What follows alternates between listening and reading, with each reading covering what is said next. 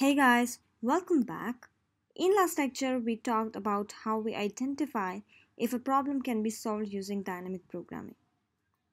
You may find all or any of those points to be same as the identification points to some other famous strategies.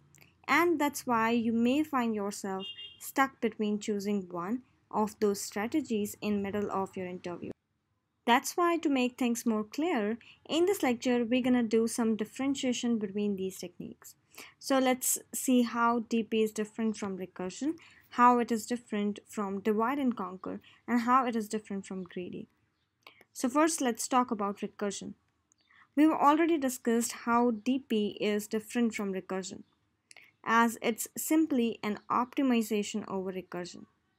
Same problems can be solved with recursion, but if problems have overlapping subproblems, then definitely the recursive solution is going to take more time as it's gonna be calculating same subproblems repeatedly. Now, let's talk about divide and conquer. In divide and conquer, we divide the problem and then we solve those subproblems to construct the solution of original problem by combining results of those subproblems, right? But the subproblems in divide and conquer are not overlapping. They are independent from each other, but in case of dynamic programming, the subproblems are overlapping in nature. If you think of any divide and conquer algorithm, let's say merge sort, you divide the array in two halves and both the subarrays are independent from each other. At no point they're gonna repeat.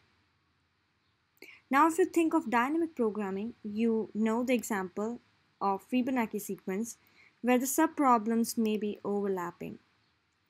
Now let's differentiate between dynamic programming and greedy.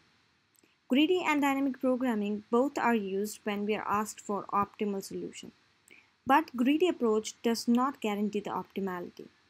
We have to test it with different cases to check if the greedy is providing the optimal result, but dynamic programming will generate an optimal solution using principle of optimality. The next difference is that in dynamic programming we choose at each step, but the choice may depend on the solution to subproblems. Whereas in greedy algorithm, we make whatever choice seems best at the moment. And then we solve the subproblems arising after the choice is made. So most of the time, it is easy to implement the solution with greedy. So these were the difference between greedy and DP. For example, we have the coin change problem. The coin change problem with greedy does not always guarantee optimal solution.